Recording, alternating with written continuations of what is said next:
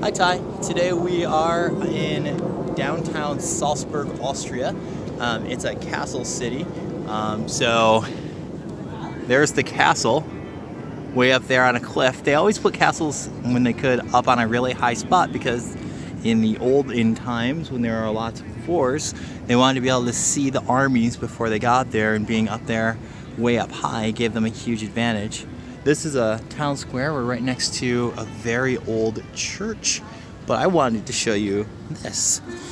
Outside, they have this huge chessboard that people can play, and these pieces are very big.